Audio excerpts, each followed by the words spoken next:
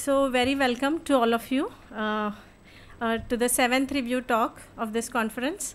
The talk is titled Teaching Mathematics in Ways That Disrupt Patterns of Inequity, Predominant in Classroom. And this talk will be given by Professor Deborah Ball. It's my immense pleasure to introduce her for many, many reasons. And in some sense, Deborah doesn't need any introduction because many of us are close to some of her ideas. But in some sense, we need to introduce her because there are many aspects to her work. So Professor Ball is the William Pine Collegiate Professor of Education at the University of Michigan, and she's also Tarnow Professor and the Director of Teaching Works. She has taught to elementary students for 15 years, and she does the same every year. In every summer, she teaches to 5th graders or 6th graders. She's an expert on teacher education, and her current work focuses on the how to improve quality of beginning teaching. She just completed her 11 years of Dean at the University of Michigan School of Education in June 2016. She has co-authored more than 150 papers and had made lecture and got many awards. So one to mention is the recent Felix Klein Award, which International Commission of Mathematics Instruction honors, gives in the honor of the most meritorious scholars of within the mathematics education community. It's given to Deborah Ball in 2017 in recognition of her outstanding contributions and her leadership role in deepening our understanding of the complexities of teaching mathematics and in improving the practice of teaching and of teacher education. She has many affiliations right now other than being the faculty at the School of Education. She is the president of American Education Research Association, which we generally call as AERA, ERA. She is also the member of the Commission on Future of Undergraduate Education appointed by the American Academy of Arts and Sciences since 2015. And since 2013, she is the member of the National Science Board of the US, which was appointed by President Barack Obama. And since 2006, she has been Spencer Foundation. And right now, she is the chair of the board of the directors in Spencer Foundation. So this is a brief introduction to you, Deborah. And now I hand over the platform to you. Thank you very much for doing this. So you have roughly 40 to 45 minutes, and then we'll take some questions at the end. Thank you. Thank you so much, Shweta. It's really such an honor to be invited, and I'm so sorry that I'm not able to be there with you. How is the sound? It's very clear. Can you hear me? It's very clear. Can you hear me okay? Yes, it's very clear. The sound is very clear. Okay, wonderful. I'm very pleased to be able to speak with you this morning, and I look forward to your questions. I do want to say that here this morning, it's Sunday morning here, 7:30 in the morning, and outside the temperature is about 27 degrees below 0 Celsius. So it's very, very cold here. So I'm happy to be sitting inside in my house talking to you. The title of my talk, as Shweta said, is Teaching Mathematics in Ways That Disrupt Patterns of Inequity That Are Predominant in Classrooms. And I hope that as you listen to my talk this morning, you can think about how the issues that I'm raising here apply within the Indian context and where they are different. And I look forward to your comments about that. I'm going to start with a rather dramatic question. So if you can advance the slide 1 to the next slide. Before I think about mathematics education and mathematics teaching and classrooms, which are very much inside of the classroom work, I want to connect the work of teaching and schools to a much bigger question about our globe, about our world. So can you advance to the next one? This is a question that one of my colleagues here in the US posed to me and my colleagues recently. She was noticing the large spread of violence in our country and also around the world, often very much associated with hatred and bigotry. And she reminds us that education is the social institution that we have hopes for changing our world.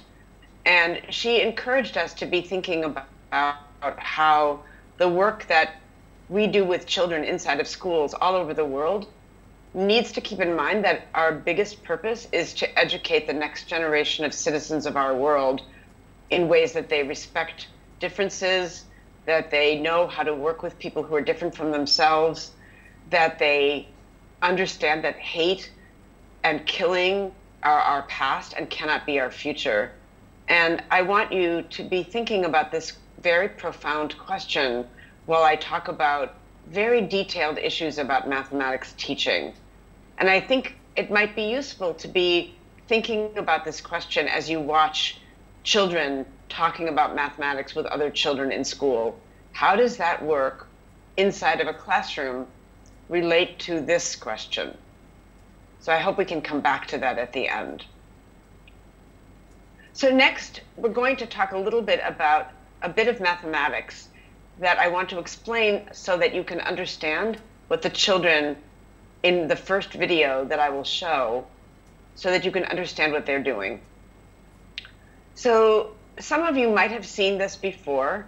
This was developed by a Belgian mathematician named Georges Papy. It's called a mini computer. It's actually not a computer at all. It's just a piece of cardboard divided into 4 squares. And as you can see, there are 4 colors: brown, purple, red, white. On the right-hand side of the slide, I listed some of the mathematical possibilities of this, but I'm going to briefly introduce how the mini computer works as a mathematical environment for working on mathematics with children. I have found this particular environment interesting for a very long time because one can make interesting and challenging problems for children from age 5 all the way up into secondary school. We will be watching children who are about 10 years old, so about the middle of that range, but perhaps your imagination will be stimulated about problems that are both more simple as well as more complex. So the way the mini computer works, you can see 3 disks below the mini computer, one yellow, one red, and one with an upside down V. So if you take one of the colored checkers, the yellow or the red, there are also blue checkers. If you take one of those and place it on the brown square, the value of the entire mini computer that's represented is 8. So wherever you put the checker, effectively you are multiplying that checker times the square that it's on. So I took the yellow checker and placed it on the purple, the value of the mini computer would be 4. If I place it on the red, the value would be 2. Or if I placed it on the white, the value would be 1. The color of the chips or the checkers doesn't matter, but the color on the board does matter. It gets more complex. For example, I could place 2 of the disks on the brown, and then I would have 2 times 8, or 8 plus 8, and the value would be 16. If I put 1 on the 8 and 1 on the 1, I would have 8 plus 1, or 9. So if we go to the next slide and we go slowly through it, I will give you an opportunity to try. So here's the mini computer again. And right now we're only going to look for a moment at these 3 checkers and then more. The upside down V checker is worth -1. So effectively, this is a negative checker, while the colored checkers are positive checkers. So if I put the negative checker on, let's say, the purple, the value is -4. Okay, so let's try some examples. Can you put up the next, just click once on the slide? Yeah. So take a minute and see if you can figure out what amount, what value is being represented on this mini computer.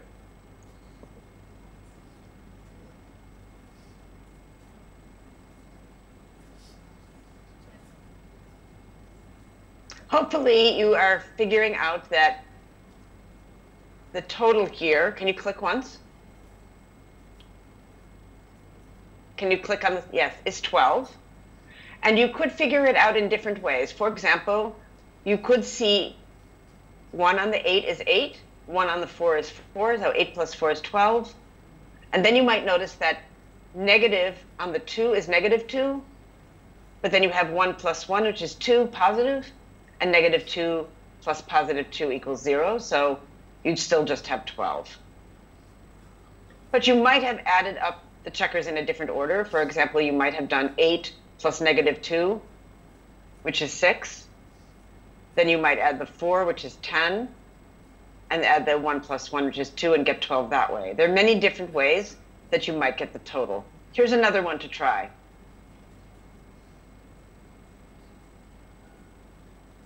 Okay, click again.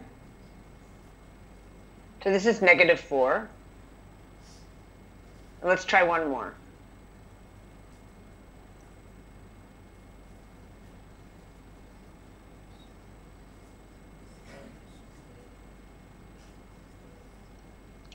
So here you can see 8 plus 8 is 16, or 2 times 8. And then you can see that the 4 plus negative 4 equals 0. So you still have 16. Plus 2 is 18, plus negative 1, 17.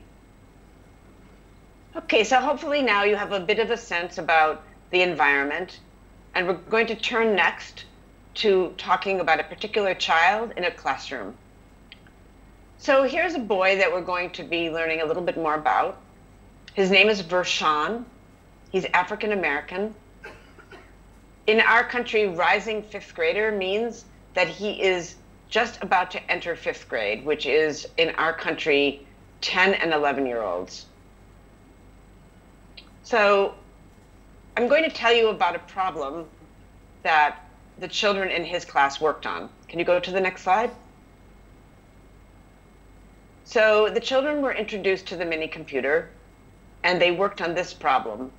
What numbers are possible to make on the mini computer with exactly 2 positive checkers? I'll give you 1 minute just to think about this yourself. What numbers are possible? What numbers are not possible?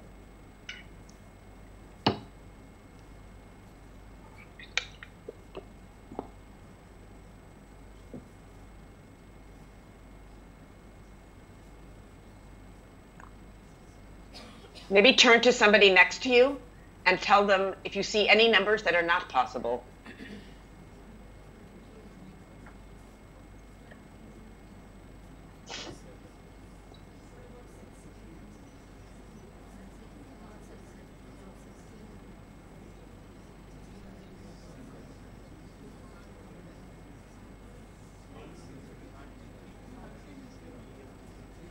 Okay, let's keep going. Please go to the next slide.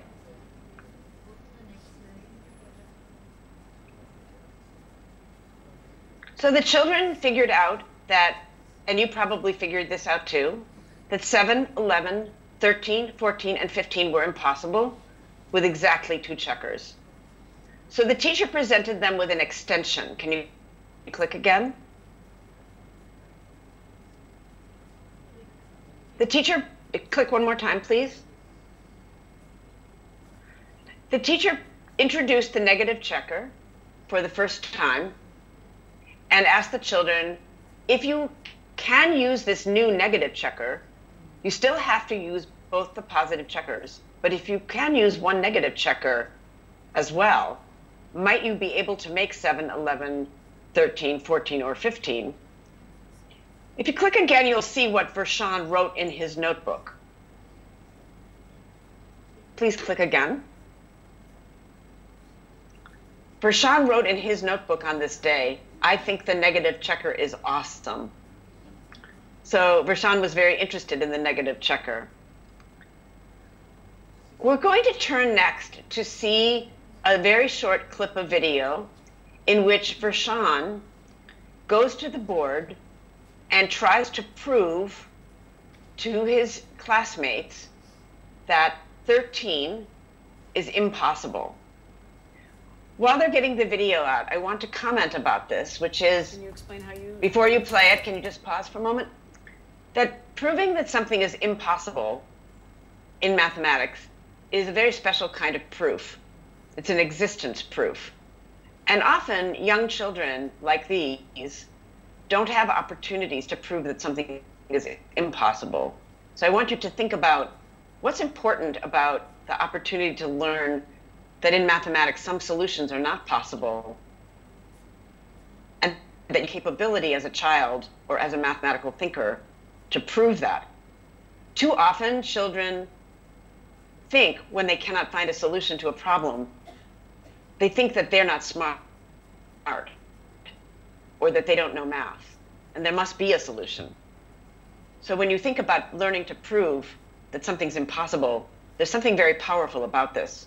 So I hope that you'll enjoy watching Vershawn as he tries to prove to his classmates that 13 is not possible. Okay, you can play the video now.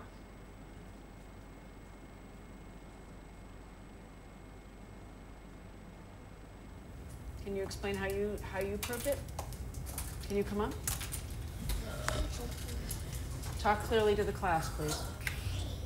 Because everyone give Vershawn your attention, please. Because 8 plus 8 equals 16, then you don't have, then the purple is a 4, the red is a 2, and the white is a 1. So you couldn't do it without without another negative number. Why?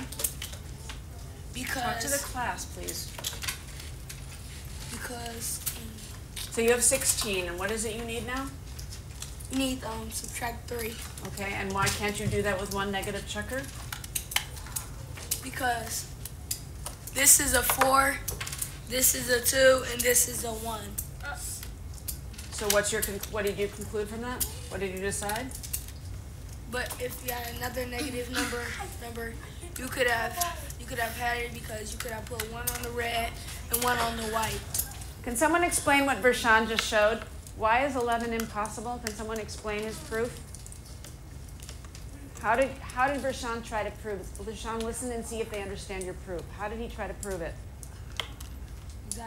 Zion. I think what you did was you tried all the ways to do it. None of them matched with 11 because you tried, like the problem said. Is he trying to make 11 or 13 right now, Zion? 13. 13, okay. 13. Yeah, it didn't match up to 13. He said he tried all the ways. It said you only have 2 positive checkers and you have to use those, and only 1 negative checker that can only be used if it's needed. So really, he tried all those ways to use them and it didn't work. Vershawn, did Zion repeat your proof right, or do you have anything to change about what he said? He proved it right. Okay, do you want to hear one more person say it? Sure. Okay, who else would like to say how Vershawn tried to prove that 13 is impossible? Can someone else explain it besides Zion? What you tried to do was try to put 2 on 8 and try to go up 1 more and then make 13.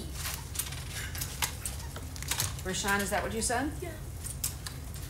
Say it again. I don't really hear all that. Say it again. Say it a little louder. Yes. You tried to put 2 on 8 and add up 1 more, but you couldn't because you didn't have a 3rd checker. So you tried to put 2 on 8 and 1 on negative 1 on 1, and it didn't work. And you tried all of it, and it didn't work, and you couldn't make 1 and make 13. Can you say one more time what you said to the class? Say it one more time clearly, Vershawn. You put 2 on the 8 and then what? You put 2 on the 8, so that equals 16. Then you can try to see 16 minus 4 equals 12, so that's not right. Then 16 minus 2 equals 14, so that ain't right. Then 16 minus 1 equals 15, that ain't right. Cassie? So you will Sorry. Go ahead. So you will need another negative number. So another negative checker. So you can put 1 on the 2 and 1 on the 1. And what would that give you then? That would equal 13.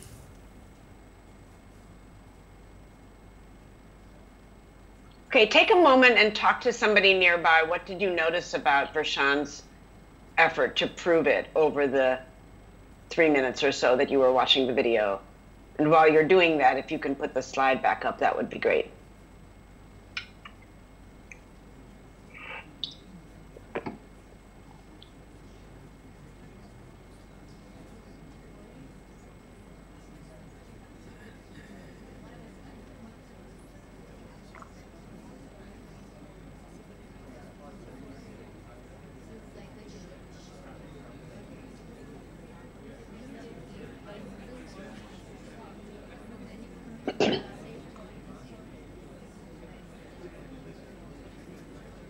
All right, let's continue. I want to step back now and talk with you a little bit about Vershawn's prior experience in school before this class. Vershawn, on the day that you watched him, was trying to do something very complex. And you could see him discussing in front of his classmates, listening to what they were saying, and improving his argument as he listened to their efforts to repeat what he said.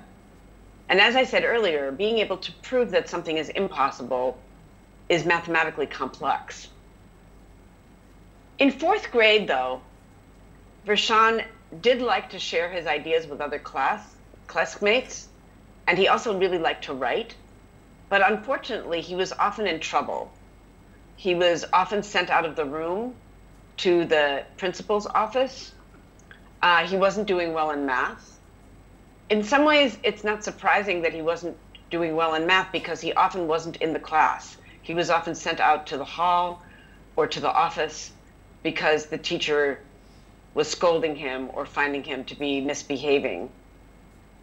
So I want you to think about that now, and I'm going to go back 1 week, not to the previous year, just 1 week before the day we just watched. So we watched Vershawn trying to prove that 13 was impossible.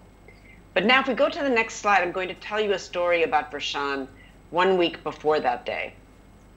On this day was the very first day that the children learned about the mini computer. And none of them had ever learned about it before because this mini computer was not being introduced in the school that they were in 4th grade. So this was something completely new to every single student. So can you click again? I'm going to tell you what Vershawn was doing during the 6 minutes that the teacher was introducing the mini computer. So you remember when I was introducing the mini computer to you about 10 minutes ago, and you know you have to pay very careful attention in order to learn how the mini computer works. But if you can just click, I'm going to show you Vershawn. So click once. So here's Vershawn, a close-up of him. Maybe you can see what he has in his hand, but maybe you cannot. So if you click again, I'll tell you what it is. It's a paper airplane. He's making a paper airplane during the lesson, and he's paying very careful attention to the paper airplane. Click again, and you'll see a little bit more photographs of him building the airplane. Click again. And here you can see he's also taking the finished, go back one, please. He's taking the finished airplane and putting it on his head. So go forward now. And click again. Oh, sorry, go back. Go back one, I'm sorry. So, oh, sorry, back to the cloud. I apologize. Yeah. So if you stop for a moment and think, how might the teacher interpret Vershawn? After all, it's a math lesson, and he's building an airplane, and he doesn't look like he's paying attention. And in many of our schools in the United States, it's extremely common for children to be disciplined for not paying attention during class. You'll have to tell me if that's common in Indian classrooms. But we also have a pattern in our schools that, in particular, African American children, and especially African American boys, are very frequently, as he was in the previous grade, often in trouble. So I think it's quite likely that what might happen next is that the airplane will get taken by the teacher. Perhaps the airplane will be ripped up and thrown away. Perhaps Vershawn will be asked to go out in the hall until he can listen. But that's actually not what happens. So if you click forward, I'm going to tell you what does happen instead. So 1 minute later, the teacher says, you know what, Vershawn, I'm going to need you to come up here closer where you can see and hear and won't be distracted. So click again. And you can see Vershawn there on the left, walking up to the front of the room. And click forward. Over the next minute, Vershawn is raising his hand. You can see I put a circle around it, and answering questions. He does have the paper airplane with him, however. Go again. So at 11:27, 1 minute later, the teacher says, okay, I've been introducing the mini computer, but now I'm going to call on the student to come up to the board and make a number on the mini computer and then call on other children in the class to do that. And Vershawn, you get to be first because you're sitting close to the board, and you can come up and make a number, and then you can call on people to see if they can figure out your number. So go forward. So at 11:28, Vershawn takes on this role of being kind of like the teacher, and you see he still has the paper airplane with him. Can you click forward? So a question is, what do we think about Vershawn now? Is he paying attention? Is he not paying attention? Should he be getting disciplined for having the paper airplane? He's using the paper airplane kind of like a pointer at the board. So I want to step back now and talk a little bit about patterns that produce inequity in our schools, and I'm looking forward to you telling me how this relates to your schools. Go forward, please. So what shapes or influences how Vershawn's teachers might understand him? So one thing, go forward, please. Teachers are making decisions all the time about how to read or interpret a student. And the decisions that we make as teachers, based on what we think the student is doing or thinking, are all tied to how we read or interpret students. A second thing, you can click again, is that we all as educators have opinions or views about what it means to be engaged or paying attention, or what it means to be on task or off task. A third element that might shape the teacher and her view of the student might be preferences about how children should behave in class. For example, in the United States, many teachers have a preference that students sit very still and look at the board and listen. Maybe that's not the preference of teachers in India, but in the US, many teachers prefer that. And so a teacher might be annoyed with Vershawn for building the paper airplane. And finally, as I already mentioned, that Vershawn is Black, is African American, makes it still more likely that his teacher might interpret him negatively. Go forward, please, and I'll talk a little bit about research on bias.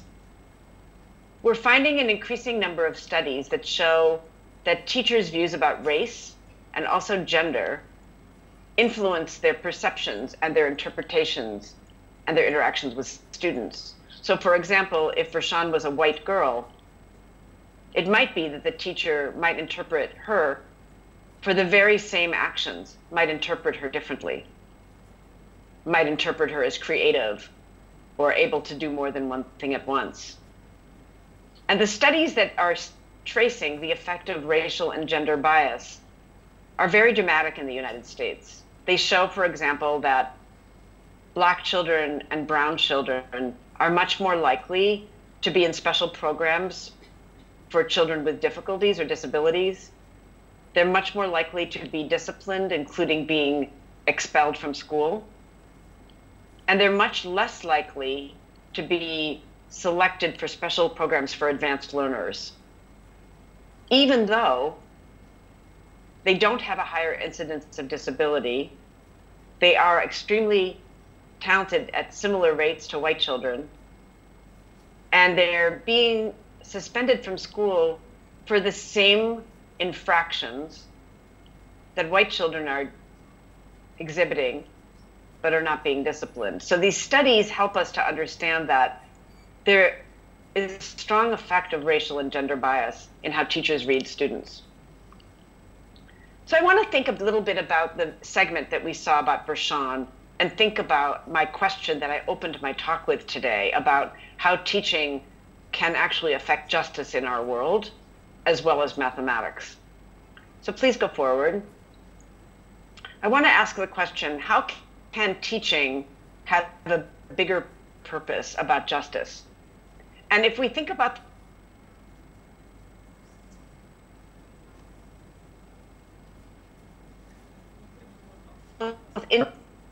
and vision. Can you click forward?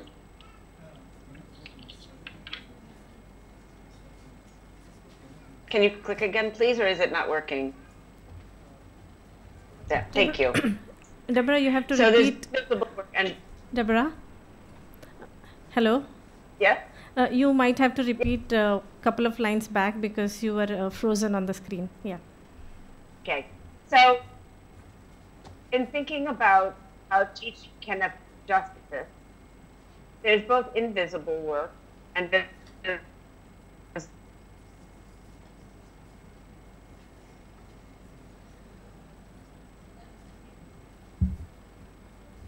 our side. But she can't hear me anyway. Deborah, we are going to disconnect you because your the frame is stuck, and we'll call you back.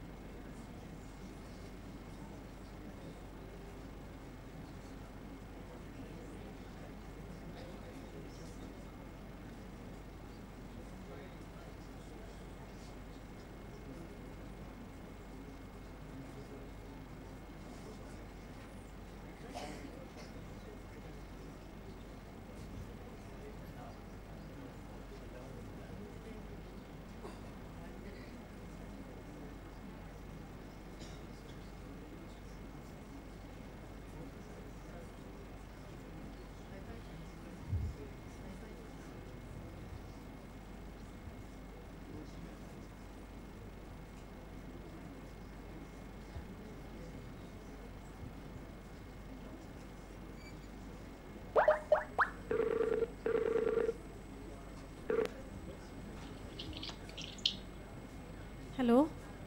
Hello? Yes, you are coming back. Yes, you're back. So. Does it seem better now? Yes.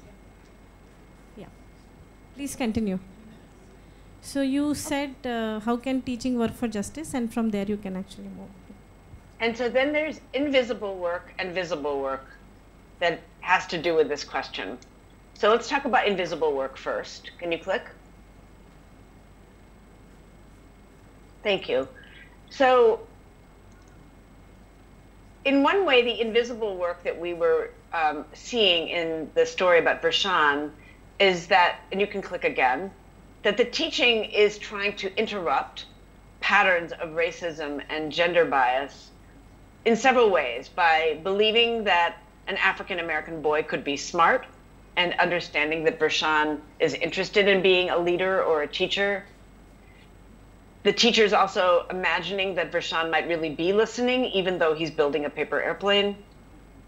The teacher is making some choices about how to interpret Vershawn and what to ignore about his behavior and what to pay attention to. And the teacher also has to trust that Vershawn will respond if she asks him to come up to the board and make a number. But those are all specific things that the teacher is trying to do to change the pattern in which Black boys are often being disciplined, or sent out of the class.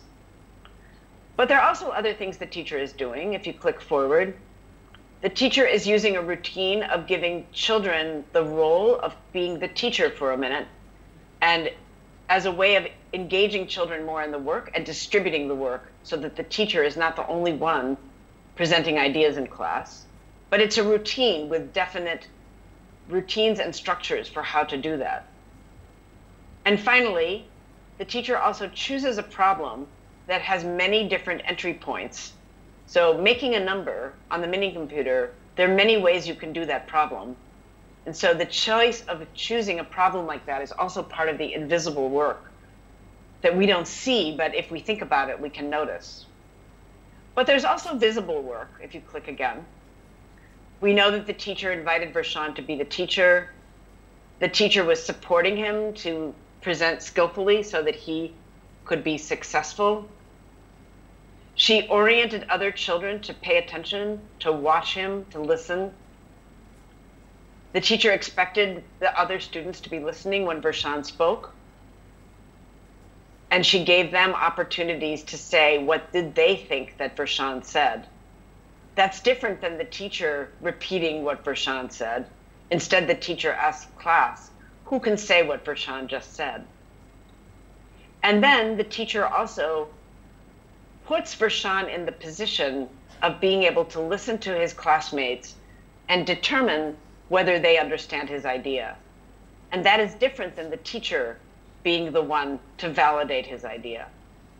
So these are all examples of how teaching can work to change patterns in classrooms. Please go forward.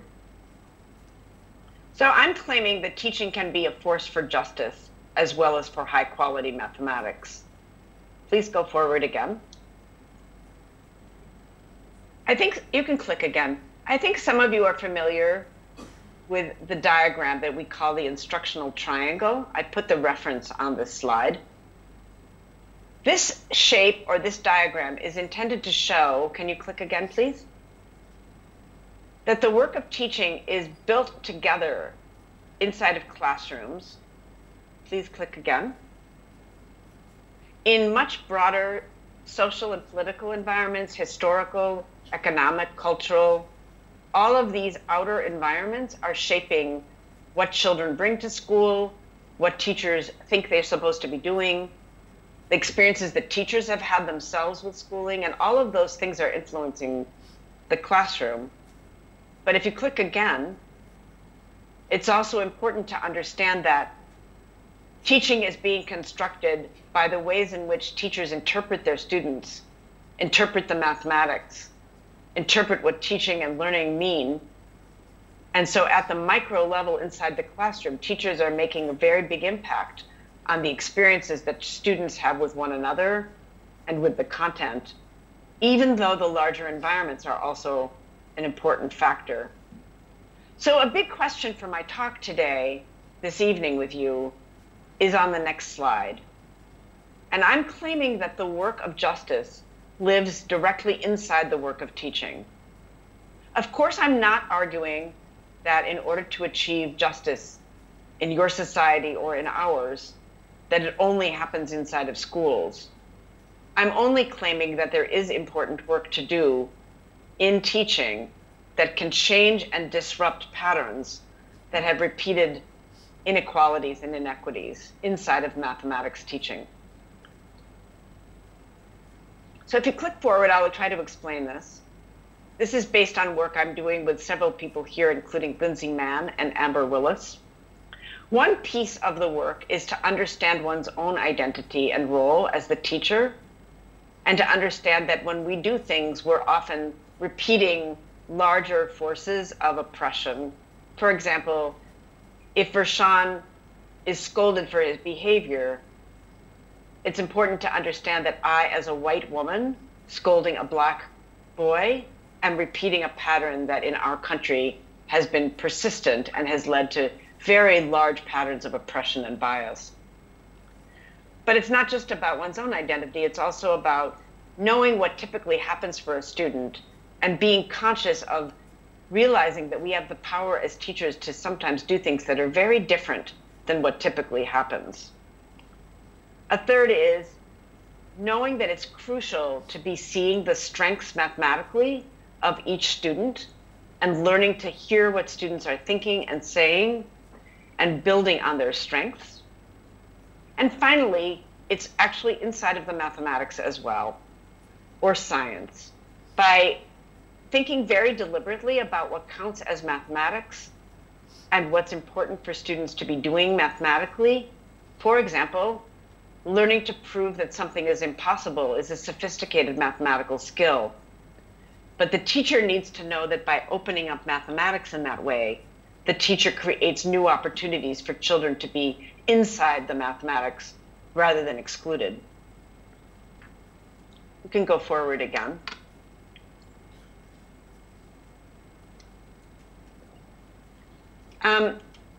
Do we have, what time, how are we doing on time, Shweta or Savita? Do you want me to try to finish up or do one more example? I know we started late. Yeah, you have, I think, 20 minutes. 20? Yeah, is that right? Okay, then we can do one more example, I think, if that's okay. Yeah.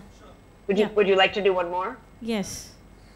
Okay, so let's go forward. Here we have two more children. They're not in the same class with Vershawn, but it's a similar class. They're also rising fifth graders. The girl on the left is named Anaya, and the girl on the right is named Tony. And as you can see, they're both black girls. If you go forward, I'll explain the problem that they are working on. It might look very simple to you, but it's not so simple, because the children are just learning now that fractions are numbers on the real line. In the United States, many children learn about fractions mostly by looking at parts of wholes, like what is 1/3 of a pizza, or what is 1/2 of a cookie. But they don't always learn that fractions are really just numbers that are points on the line.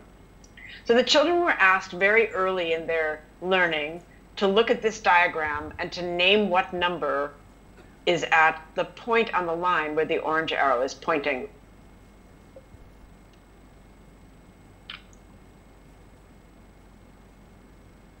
Am I back? Yeah. Yes. Okay. I'm going to show you a video in which, very, very short one, and I'm going to ask you to think about what the two girls know. Maybe while we're getting the video out, you could think to yourself, you know that the answer should be 1/3, but what do you think are other answers that children might give for that diagram if they're just learning that fractions can be numbers on the line? What answers do you think they might give?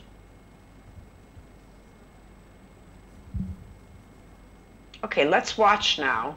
And remember that I'm asking you to think about what can Anaya and Tony each do and what do they know? Answer is, and show us your reasoning by coming up to the board.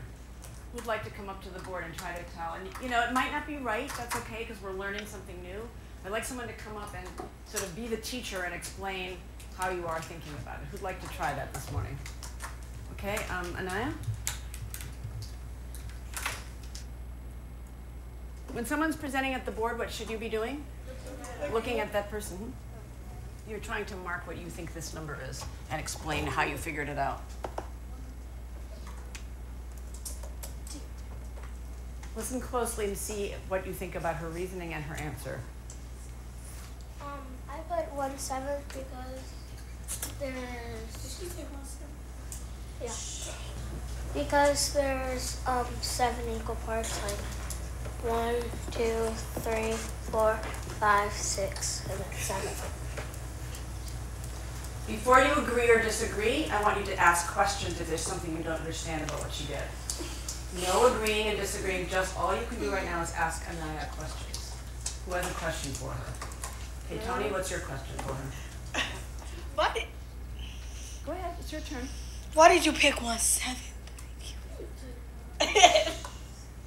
Listen to her answer now. That was a very good question. Can you show us again how you figured out that, why you decided 1/7?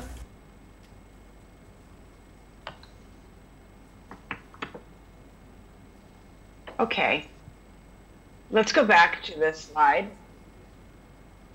And remember that the question I'm asking you is, what do Anaya and Tony know, and what can each do? Can you click forward 2 times? Thank you. So I'm going to tell you what many people in the United States say when they see this video. It might be different from what you would say, but it's very common. And I'm telling you this because this is related to my question to you today. How do we make teaching a force that can interrupt patterns of injustice and inequity? Please click. Can you click forward, please? Thank you. So about Anaya, I think you can guess what people say. Click again, please. They say that she has the wrong answer, that it's not 1/7, it's supposed to be 1/3. And about Tony, you can click again. They say, and you can click, they think that she's basically just being unkind and impolite to Anaya, that she's making fun of her, that she's trying to embarrass her. And what's interesting about this, and also very troubling, is that, again, like for Sean, Tony is often being interpreted as doing something wrong, but that might not be the way we can choose to read Tony or understand her. And it's also might be important to understand that there's a great deal to understand about what Anaya is doing, even though her answer is not right. So if you click forward, I want to pause for a moment to talk about why it's so important to help teachers learn to see the mathematics of their children's work as a force for mathematics teaching and learning, and also for disrupting inequity. So click forward. I often find that at least people who are learning to teach, and often teachers, can ask this question. They can say, why is it so important to not notice the things that children are lacking, to not talk about deficits? Why are we supposed to always talk about their strengths? If you're a good teacher, aren't you supposed to be identifying things that children don't know and helping them learn things that they don't know? So I find that it's helpful to tell people 3 different reasons from research about why it's so important to learn to see what children are doing instead of what they're not doing. So the first one, please click, is that we know from theories about learning that the way human beings learn is by building on what they already know. That is how we all learn things. The second reason that's important is that we know from research on developing children's identity and their sense of confidence and competence that it's important to develop those in order to boost the way they learn mathematics. We also care that students come from school feeling capable and confident. So paying attention to students' strengths helps to build a strong academic identity. And third, there is considerable research that shows that students who are members of historically marginalized groups, in our country that would mean Hispanic children, African American children, indigenous people, that they often suffer from what the research calls stereotype threat, which causes them to be nervous and anxious about their performance in ways that interfere with their actual capability.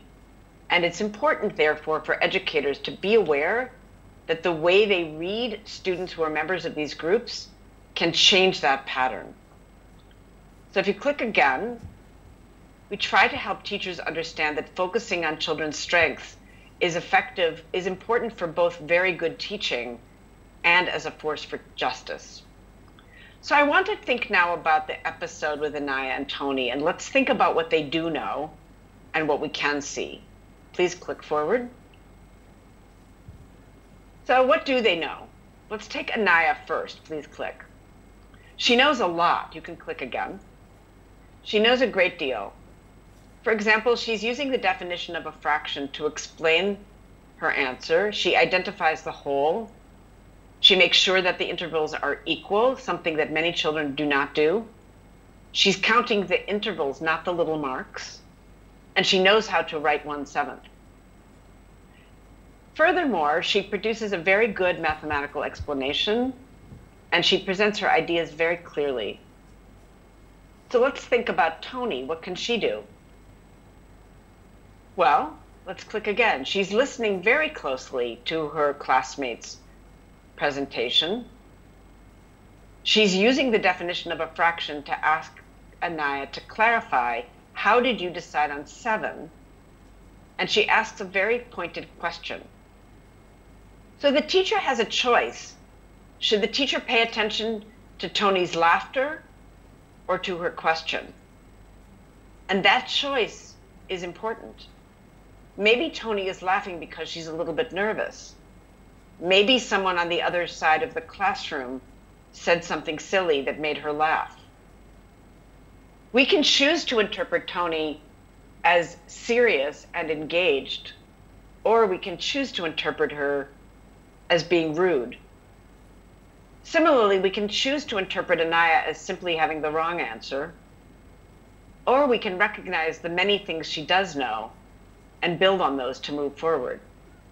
In fact, the only thing that Anaya doesn't yet know is that on the number line, we always consider the interval from 0 to 1 as the whole.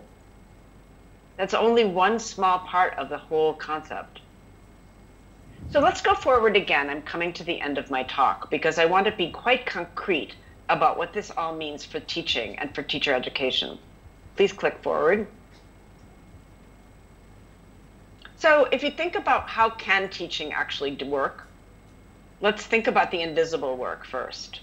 So when you think about what was going on in this video, there are many things like we saw before that are invisible. The teacher has to look at all of the students' work before she decides whom to bring to the board. Before she chooses Anaya, she has to see what all the other children have so that she can pick Anaya on purpose. She also has to think about which child in the class should have the opportunity to present her ideas, just like Vershawn.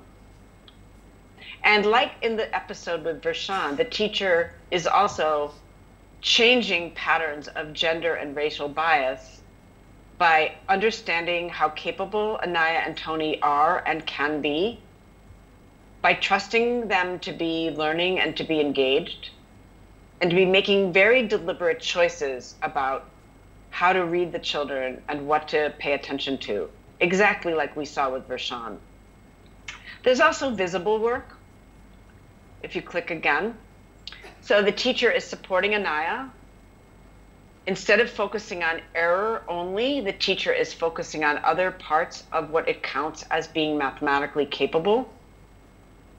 And you see other things on this slide that the teacher is also doing to help build visibly what it means for these children, these girls and their classmates, to have access to complex mathematics and to be seen as competent rather than deficient.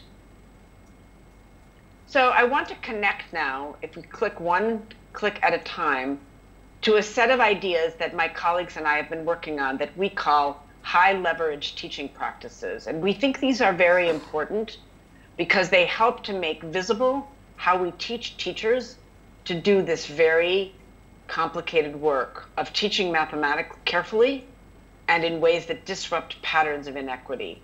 So if you click once, one practice is eliciting and interpreting students' thinking. This means asking children questions to help them explain their thinking. Leading group discussions like we saw on both videos. If you click again, building relationships with the students and with students with one another, expecting students to listen to one another, to be respectful, and the teacher also treating students with respect for their thinking. Another is establishing norms and routines for how we go to the board, how we talk in class, how people get turns. Another one is modeling and explaining mathematical content very carefully and precisely. Another is specifying the kind of behavior that students should engage in and reinforcing that. Each of these is what we call a high leverage teaching practice. So I'm going to conclude now by just explaining briefly what these practices are and also what they are not. Can you click forward? So first, what are they? Can you click forward? So they are the integral tasks and moves that teachers make all the time in their classrooms and that beginning teachers, early teachers, need to be able to do right away when they start teaching. A second thing that high leverage practices are important parts of the work of teaching that put children at risk educationally and socially when teachers do them badly. For example, if a teacher leads a discussion in class in which children are humiliated or embarrassed, children might not try again to do complex work in mathematics. So a badly led discussion can lead to children excluding themselves from mathematics. A third part is that these practices are specific ways in which beliefs and commitments about equity can be enacted in everyday practice. For example, specifying behavior and deciding what to value is part of disrupting equity, and it's also part of teaching children ways of learning and ways of being in school. And finally, high leverage practices are things that you can actually teach teachers to do, that it can be learned. You don't have to be born as a natural teacher. You can learn to do these things well. Someone can coach a teacher or help a teacher to do them better. And one can also assess whether teachers do them well. So what are they not? Let's go to the not column. The high leverage practices are not disconnected from the relational work of teaching. They're also not content free. So, for example, leading a discussion in science is not the same as leading it in mathematics, and yet there are some common skills to learn. Leading a discussion in an Indian classroom is not the same as leading it in many different kinds of United States classrooms, but there are some things in common. Leading high leverage practices are not natural or obvious. They have to be learned. Often they're different from what adults would do if they were not trained as teachers. And they're not disconnected from the imperative to attend to questions of social justice and equity and to disrupt racism. So they are the main things teachers do, and they're also things that can make a huge difference for content teaching as well as for equity. Please go forward. Can you click again, please? Thank you. So I conclude my talk by saying teaching can be a force for justice. And let's click forward 2 slides now. Okay. So there's some things we need to ask of our society, of Indian society and of the United States society, and really of our world, in order to achieve this goal. So what are they? Let's talk about them for a moment. Of our society, we need more people to understand the power of teaching. We need people to not assume that this kind of teaching happens by itself without help. And we need to stop finding excellent teachers and holding them up as examples, because this makes people think that teaching is about being a hero instead of being a skilled professional. We also need to ask some things of people who make policy. Can you click again? So one thing we need is for policymakers to expect people to demonstrate that they're ready to take on the responsibility of teaching children before we let them do that. And we need to also support teachers to develop and improve their teaching over time, because it's difficult work. And finally, there are things we need to ask of ourselves as educators. We need to be willing to unpack what teaching like this requires, as I tried to do in my talk.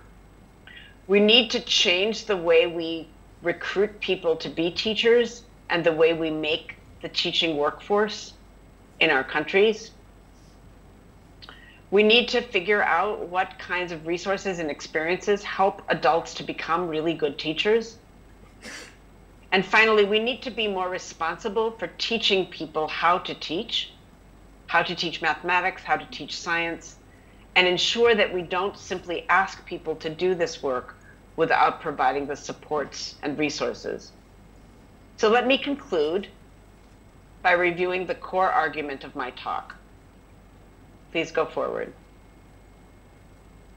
This is a quote from Teaching Can Be a Force for Justice. No, let's go forward. We need to finish. Thank you. I would like you to read that quote. It's really beautiful, and maybe we can read it at the end. So how can teaching be a force for justice? It can only be that if we act, if we do things. We need to make the teaching force diverse and reflective of our countries, of your country and of our country. We need to be able to see and challenge and disrupt practices that have made it difficult for children who are often marginalized to succeed. And we need to work together to develop ways to enact practices and policies that can change that normal. Let's go back now to the quote, and that will be the end. Can you go back one more? This is a quote by a very beautiful one by an author named Maya Angelou, and I'm just going to read it out loud to conclude my talk. What does a teacher who believes and holds the aims that I've been talking about do?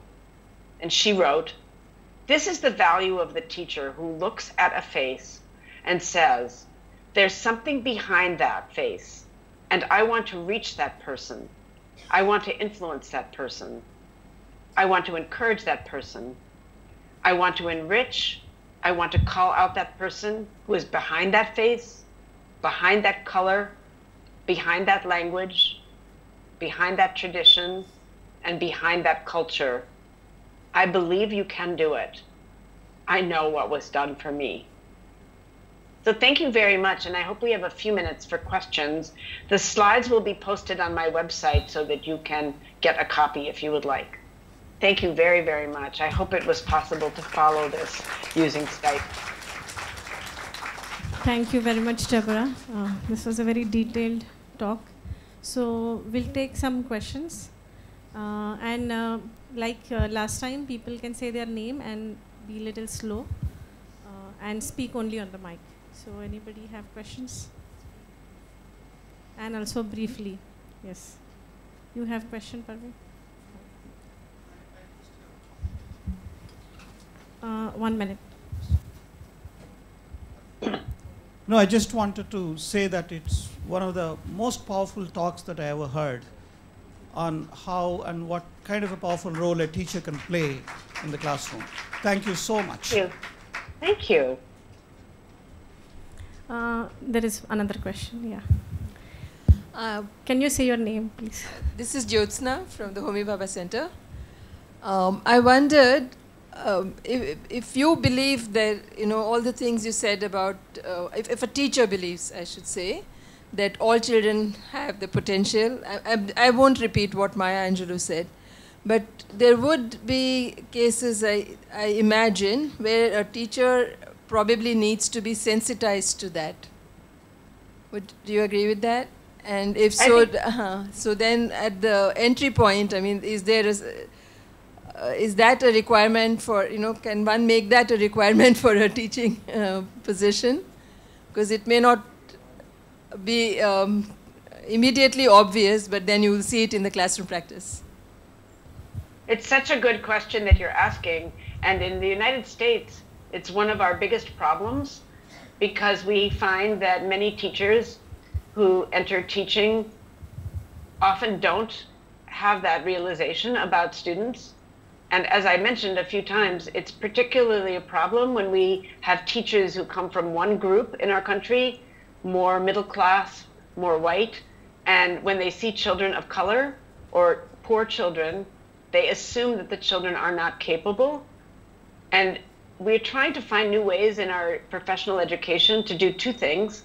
One, to recruit more people from more of the different groups in our society to become teachers.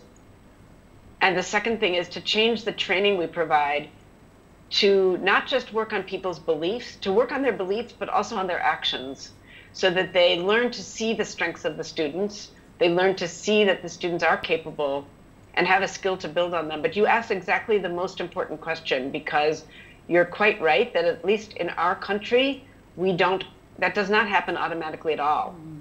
And I would love to learn more about how that comes up in your society. Okay. Subramaniam. Yeah. My name is Nosisi Feza. I'm from South Africa. And your talk really touches mainly on what is going on in our classrooms in South Africa. It touches on the race, it touches on entitlement, it touches on exclusion. Now my question is, I think in the United States you are moving towards a right direction after quite a lot of experiences, but in my country we are a baby when it comes to a democratic space. Now, how can one influence development of teachers itself when teacher development depends on the hands of people who've got biases towards the student in the students they are training to become teachers first? So how does one influence those developers? Thank you. These questions are so perfect. Your question is exactly right. And both our countries, both South Africa and the United States, have long histories. The histories are different, but long histories of racism. And the systems in both of our countries reinforce those structures. So the people who are the policymakers in our country are very often also very privileged people who went to privileged schools, and they make policy that reflect values of white people and of privileged people. So we have similar problems, even though the details of our histories are obviously very different. In some ways, they're also very similar. And these questions make me wonder whether we might not develop more capability if we worked on these problems more internationally than we sometimes get to. These problems are, as you said very clearly, we face these in many parts of the world, and they're crucial because these children whom we're talking about are the future of the world. And it's actually crucial that we find new ways to educate teachers. I think the main thing that my colleagues and I are really working on right now is that somehow, in addition to these big aims of believing in children and changing racism and sexism and class bias, that we need to equip teachers with actual practices. That when you work only on beliefs, that's good, but often then the practices turn out to be the same practices again. And so we somehow need new ways of developing what is a set of practices that we can actually teach teachers to use and help them see why they can be so much more successful when they use them. But again, I would like to say that I would really appreciate opportunities to find ways to work across our national borders more, to learn from one another. I think we could learn things from South Africa. I think there were some things possibly that we might do that are useful, but I think these are not all completely separate, even though we need to respect the differences in our countries. I really appreciate your question. Thank you so much. Yeah. Yes. This is Ravi Subramaniam from the Homi Bhabha Center. So thank you for a powerful talk and for illustrating in some detail how questions of justice emerge and in actual practice. It reminded me of a work of an Indian sociologist and thinker whom I think in education we have not paid that much attention to. His name is Gopal Guru. He himself, he's a Dalit sociologist and thinker, and as you know, structures of oppression in India operate often through caste, and Dalit is one of the oppressed and lower castes in society. Gopal Guru has, in a recent book in which he dialogues with an upper caste thinker, Sundar Sarukai, he's talked about this notion of humiliation, and of self-respect. And I think that there's a lot of work and elaboration there.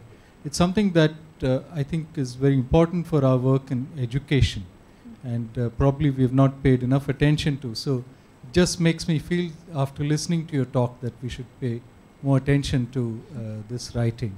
And so thank you very much. I really appreciate hearing about that, and I hope maybe you could send me the reference on email. Yes, sure. I really would like to learn more about that. Thank you very much for connecting me to that. Okay, we have 2 more questions. I think you go first and then Jayashree ma'am. Hello ma'am, I'm Chitkala from Bangalore, India. And your talk was very, very inspiring. And it not only gives the context on how a teacher should handle the classroom to bring justice, it is also making me reflect on how I should, as a parent, adopt these strategies in upbringing my own children too. Thank you so much. But having been in this field, recruiting teachers over 15 years now, I have always had this dilemma. When I had to recruit teachers to teach a particular subject, my weightage goes more on their subject competence and ability to deliver. So what should I use as a strategy to also evaluate a teacher who can bring up justice in her classrooms while recruiting? Yeah, that's a very good question. I wonder if there are some ways we could combine. I appreciated your comment about parenting also. I also think about that as a mother and as a grandmother now too. I think that we might explore some ways to combine what you were describing there with content and this valuing of children. For example, think about the video tape of Anaya and Tony. I wonder whether we could sometimes use a video like that, where we ask teachers or teacher candidates or applicants, what do they see about the mathematics and what do they see about the children? And I would be interested in knowing, I would be interested in a teacher who both is very inclined to see Tony as really serious, and I would be interested in seeing a teacher who knew that Anaya has almost all the mathematics right. Because somebody who only sees that she doesn't have 1/3 doesn't understand the mathematics really very well, because there's a lot of mathematics in her answer. So I wonder if we could build some examples where we can get at those 2 things together. Because you're right, I mean, you can't see children's strengths when you don't understand the content. If you ask me to, be in a high school science class and see the strengths of children in a physics class in secondary school, even though I have commitments to children, I might not see as much as some of you would, because my expertise is not in physics. And so I think the content does intersect these issues of justice very strongly. Thank you, ma'am. You answered me to my satisfaction, and I would practice that immediately. And in fact, as a recruiter as well, I must see the positive side in the candidate who comes. That's another takeaway from your answer. Thank you. Thank you. Jayashree ma'am. Yeah. I'm Jayashree Ramadas. I used to be at the Homi Bhabha Center. Of course, I really appreciated your talk, and I very much appreciated Nosisi, our colleague from South Africa, her comment about the biases that exist in teacher educators also. And these are something which really, I mean, us being a group of teacher educators, we need to look at very critically. And I think one thing which is important is that the educators, the teacher educators, the researchers, they set the language of discourse about what this problem is about.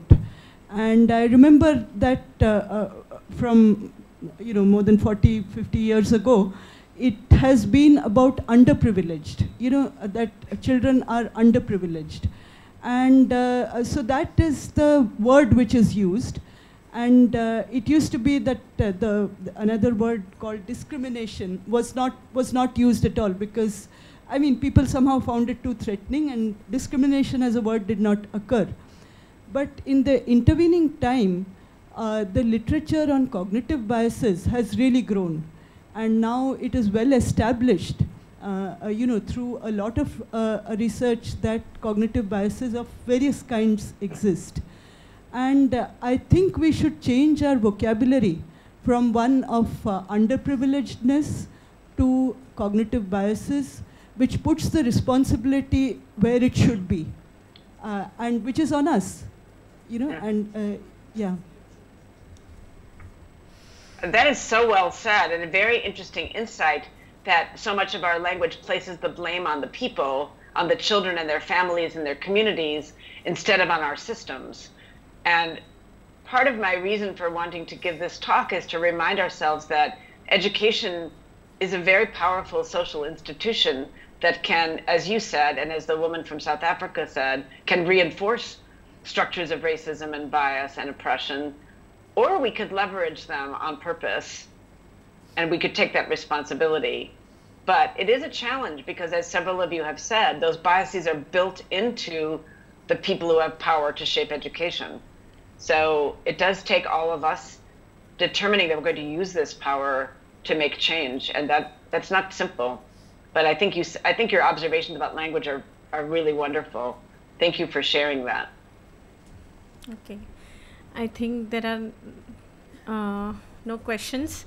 So Deborah, thank you so much. Let's give a hand again, a big hand to us. Thank you. Thank you. Thank you so much. Yeah. I'm sorry I could not be with you today, but I appreciate the opportunity and I appreciate your questions very much. Thank you.